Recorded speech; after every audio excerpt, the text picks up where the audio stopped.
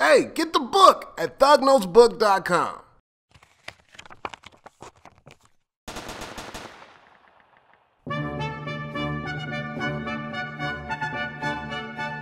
What's good, my well-read ballers? This week we remembering Don't Hate the Player, Hate the Game with Ender's Game by Orson Scott Card. It's the future, and you best believe them humans got their intergalactic travel game clutch status. Only problem is a crew of nasty aliens called buggers who've been tussling over turf with humans for way too long. Humanity ain't got the numbers they got, so they all tweaking that the next time they go toe-to-toe with the buggers, it'll be their last. So to get the jump on them creepers, the military hit the streets looking for special genius kids to take their military strategy game next level. The book followed the military's best hope, 6-year-old Andrew Wiggin, or Ender to his boys. Brother may be a little G, but he is wicked smart. So when some punk-ass bitch named Stilson roll up with his gang trying to throw down, Ender makes sure that fool never come tripping to his face again. He actually kills Stilson, even though at the time, he didn't know he jacked him up so raw. Good thing too, cause at the core, Ender is a sensitive little homie with a heart of gold. Back at home, Ender always getting picked on by his violent-ass 10-year-old bro Peter. Ender's 8-year-old sister Valentine, though, is way more chill, and she stick up for Ender on the reg. When word comes out that little Ender knows how to bang out like a champ, Colonel named Graf drop by and invite his ass to battle school, where he gonna learn to fight the buggers. Peter pissed as hell that Ender got chosen instead of him. Up at battle school, it don't take long for everybody to realize that Ender, the smartest hood up in there for show. And cause of that, Graf actually trying to keep Ender from making legit friends. Cause he think the only way Ender can get to the top of his game is if he flying solo. When he ain't wrecking shop in the battle room and training other kids, Ender plays the mind game, a computer program that analyzes kids' psychology. None of them kids can get past a part of the game called the Giants game, where a brother gotta pick between 2 cups of drink, one of which gonna kill him. After Ender gets murked by that killer scissor for the 1,000,000th time, he straps up again. Instead of sipping, he knocks over that juice and burrows a damn hole in the Giant's eye. Damn! Thing is, Ender can't stand doing shit like that, cause it remind him of his brother Peter. Dude even say, this was supposed to be a game. I'm a murderer, even when I play. Ender gets promoted in and transferred to armies left and right, and eventually calling the shots as the commander of his own army. Along the way, Ender making all kinds of enemies who jealous of his mad gangster skills. When one of his haters, some boy named Bonzo, who way older and bigger than Ender, tries to boot up in the shower, Ender do what he always do. He make damn sure that Bonzo ain't ever gonna try and scrap with him again. Ender ices that fool too, but just like last time, he don't even know it till later. 10 years old now, Ender real tired of all this teacher shit at the battle school. Every time he get close to somebody or shows that he got the game sold up, the rules change on him, and Ender goes back to grinding all day, every day. Eventually, Ender has had it and want to just piece the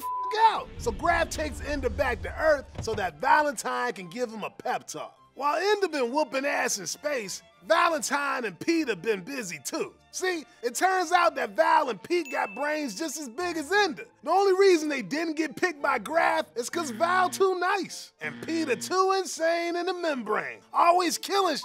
Even though they just little kids, Pete and Val know that people all over the world ain't just ready for war with the buggers. Nah, blood, they also gonna beef with each other. Val and Pete realize that humanity ain't gonna last unless somebody with brains running the show. So they get up on that futuristic Facebook and start getting mad street cred talking politics. Ender finally gets his together, but don't go back to the battle school. The military decide the clock is ticking with the buggers, so they send his ass to command school, even though he ain't even close to 16 yet. There, Ender meet a dude with some major swagger, Rackham, the OG general that whipped the buggers back in the day. After some choice words from the big dog, Ender goes into a new simulator where he commanded a posse of his own. For days, Ender fights battle after battle, some of them seeming straight up impossible, but in the end, Ender keeps it real and always finishes #1, even destroying the entire bugger planet. Everyone on the base all geeked at the win, And Rackham tell Ender, that wasn't no simulation, bro. You just killed all the buggers for real. Oh, no, you didn't. Ender feeling so shitty for committing genocide that he passes the out, going in and out of consciousness while humanity go and make an ass of itself. Right after taking care of the buggers, peeps worldwide are at each other's throats. Come on, for real? But guess who came out on top? Peter, Ender's brother. Scary ass family, man. Hella scary. When everyone realized Ender too dangerous to allow back on Earth, E-Dog and Valentine throw up deuces and start helping colonize empty bugger worlds. Along the way, Ender actually finds the pupa of a queen bugger, ready to hatch 100,000 little buggers. Turns out, the bugger's been reading his mind for years. So does he smoke that hoe? Nah, player. Ender better than that. He and Valentine snatch her up and keep on cruising, hoping to find a place where the Hive Queen can set up shop in peace. This book right here might be called Ender's Game, but Ender sure as hell ain't playing. Him, Peter, and Valentine got fat brains that make them some real badasses. Their swole abilities in line with one of the dankest themes of the book, the power to understand others. Peter digs up people's fears and uses it against them. Valentine figures out what people love about themselves and flatters them. And Ender got the ability to look deep into somebody and think like them. Card actually waving that symbol in our faces on page 11, where we got Ender trying on a bugger mask and wondering what buggers think about humans. For Ender, this power is both a blessing and a curse. On one hand, he able to use it to smack up his enemies like a G. Like Ender say, every time I've won because I can understand the way my enemy thought. From what they did, I can tell what they thought I was doing, how they wanted the battle to take shape. Ain't all gravy though. Every time Ender mops the floor with somebody, he kills a little piece of himself.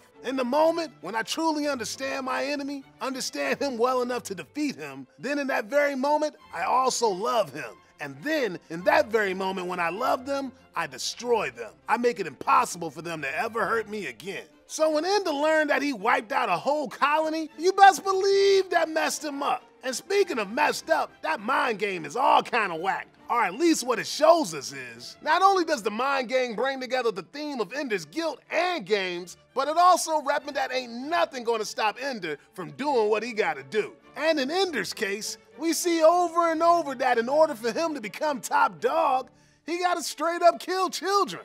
Ugh. Not only does Ender kill kids in the mind game and also outside it, Stilson, Bonzo, and even his own childhood. Not to mention a million little bugger kids. Through the giant's drink again, past the wolf children, reliving the terrible deaths, the constant murders. He heard a voice whispering in the forest. You had to kill the children to get to the end of the world. So can we blame Ender for being a killing machine? Or do Graf, Rackham, and all the other peeps that made Ender what he is have to ride the beef? Show at the end of the book, the court finds Ender not guilty for Bonzo and Stilson's death, saying he acted in self-defense. But don't forget what Rackham say to Ender about the buggers. Don't start apologizing for them, Ender. Just because they didn't know they were killing human beings doesn't mean they weren't killing human beings. I guess that Ender thought like the buggers, even more than he could have imagined. Hey, thanks for keeping it real with me today. Peace. Hey y'all, thanks for watching. A great way you can help us make more Thug Notes is by supporting our sponsors. This week is Audible. Audible.com is going to give you a free audiobook just for being a fan of the show. You heard me? Free. Go to audible.com/thugnotes. And if you're looking for a recommendation, we suggest the book this episode was about, Ender's Game. You heard the summary and analysis, now go hear the book for yourself. Peace.